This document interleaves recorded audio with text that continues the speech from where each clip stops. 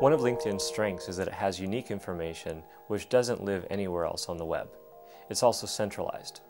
You might have traditionally put your resume online on your blog, and I have to go to it to find it. On LinkedIn, I can not only find your own background, but that of all your peers.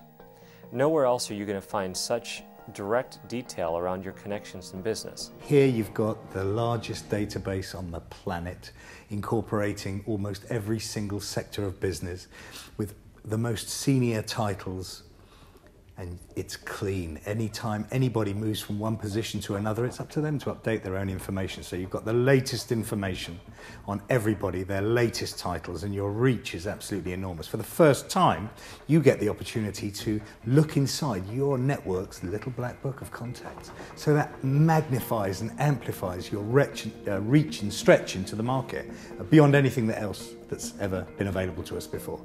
Anybody who has an outbound plan to get their message out and wants to increase their revenue should be using LinkedIn. Otherwise, your competition is going to be doing that, making those calls for you on their behalf.